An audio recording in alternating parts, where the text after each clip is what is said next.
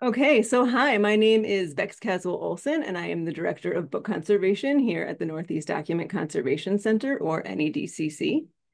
And in this video, I'm going to talk about how to interleave a bound volume.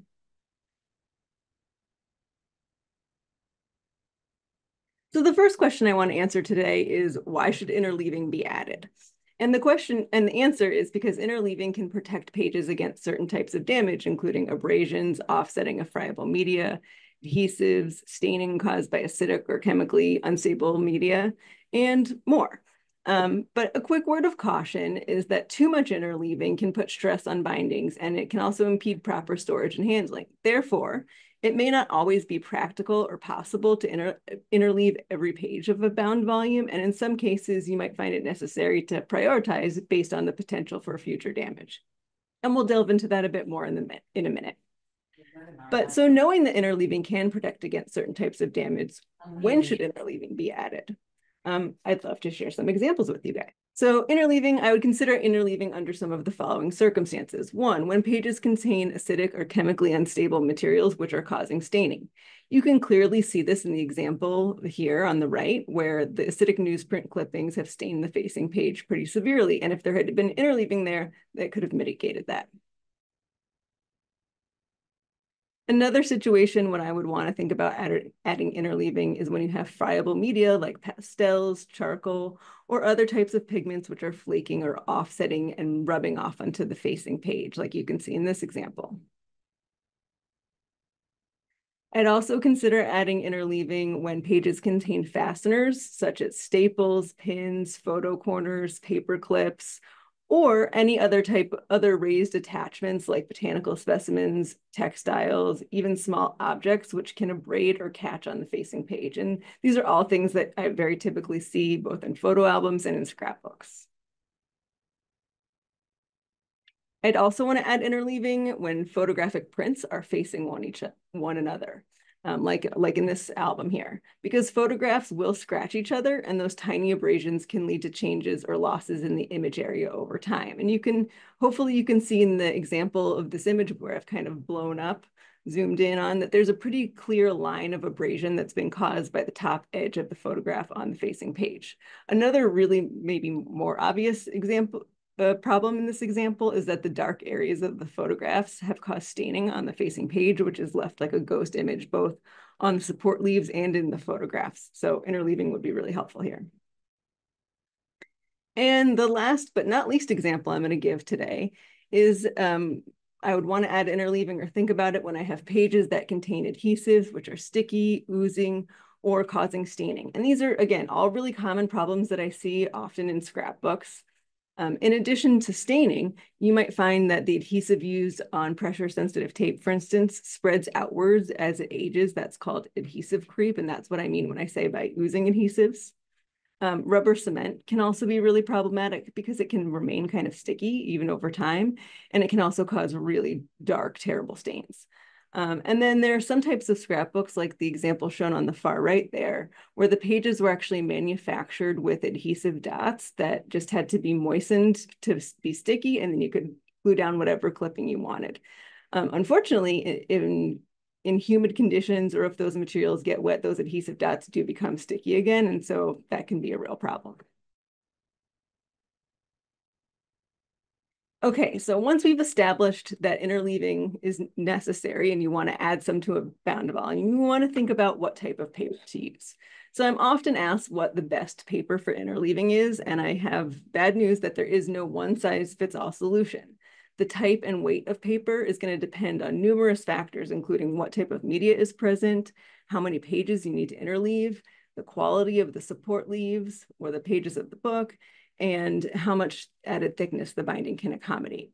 However, there are some things that I have some tips for you.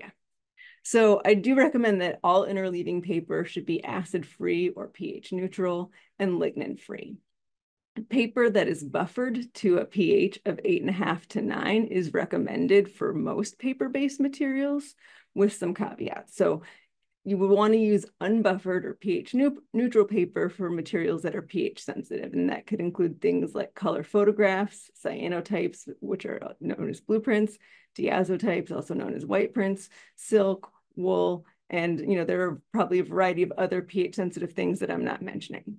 Microchamber interleaving paper is available in different weights and sizes, and it's really great. It contains zeolites that will absorb pollutants created by off-gassing. So it's really useful when you have very acidic materials like newspaper clippings. It's also very effective at absorbing odors, and so it can be used to kind of help mitigate odors. Maybe you have something that came from the home of a smoker or has a musty odor, it can really help with that. If you're interleaving photographic prints, again, keep in mind that some of them are pH sensitive, but you also want to make sure that you're using papers that have passed PAT or the photographic activity test. I would also recommend, if you're using papers that are labeled as silver safe, if you are working with developed out black and white prints or black and white gelatin prints. I also want to just mention quickly something I don't recommend, which is glassine. So glassine papers, which I know were used historically, and they're very popular because they're thin and cheap. However, they are acidic, and therefore they're not suitable for long-term storage, and please don't use them. So as I just mentioned, there's lots of different types of paper and options there. And so in addition to choosing the correct type of paper, you also want to make sure you're using the right weight of paper. So I would consider using a heavier paper when I'm interleaving oversized volumes or when I'm interleaving brittle pages that maybe need a little bit more support behind them.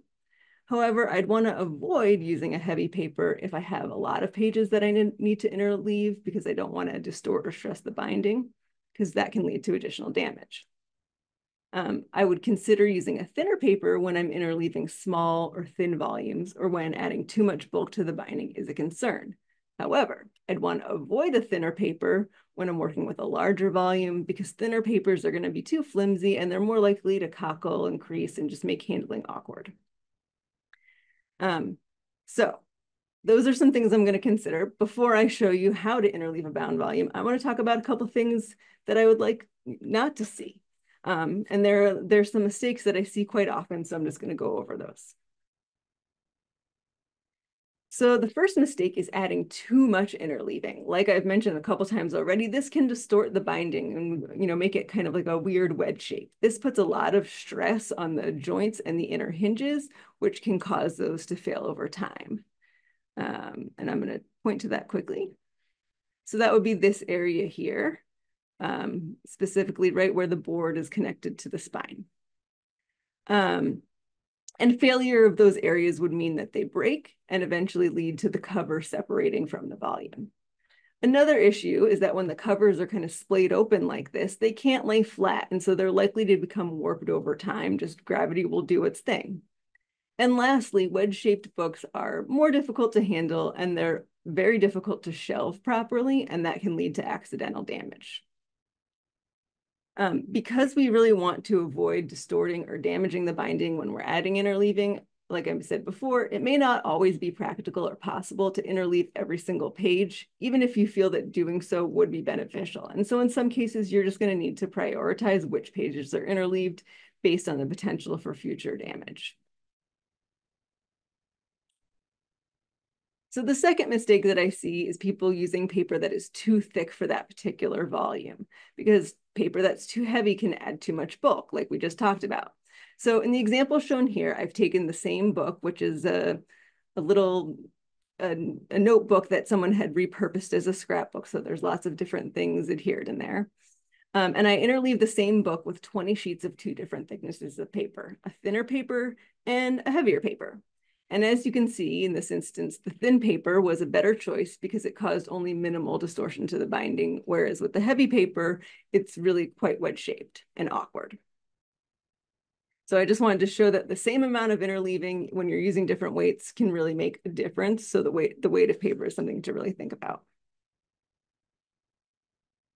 The third mistake is the opposite, is using paper that's too thin, because that can be really awkward to handle, especially in larger volumes. Thinner papers are also just more likely to get creased and cockled as you're turning the page. The kind of, air gets underneath there and they get creased as you're turning the page. They can also get misaligned during use and kind of stick out the edges, and it's very sloppy. And it just makes handling awkward and again can lead to accidental damage through improper handling. And also, man, it just looks so bad. Uh, Next mistake is using the wrong size of paper, which is something we haven't talked about yet. This is something, again, that I see a lot. Perhaps either it's an effort to save paper or maybe someone is just trying to use whatever they have on hand, but the interleaving will be too small. Maybe it's cut to the size of the image rather than the whole page, like the example on the left there.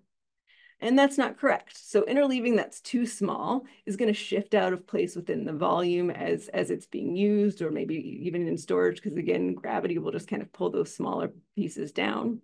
Whereas interleaving that's too large, like in the example on the right, is going to protrude from the volume at the edges, which is going to make it difficult to handle and make storage difficult. And so we want to make sure that the interleaving is the right size. And for me, the right size is just a hair smaller than the overall page size. Okay, so now that I've kind of talked to you about all the things that I'm going to think about when I'm choosing interleaving and what not to do, let's talk about how to interleave a bound volume. And so hopefully some of this is kind of review. So first I want to choose the type of paper, whether that's buffered or unbuffered or microchamber paper. And I'm going to choose that based on the type of materials that I'm interleaving. Next, I want to choose the weight of paper, and that's going to be based on different factors, including the size of the volume and how much added bulk it can accommodate. Third, I want to make sure that the interleaving is cut to size, which again, it should be maybe slightly smaller than the overall page size.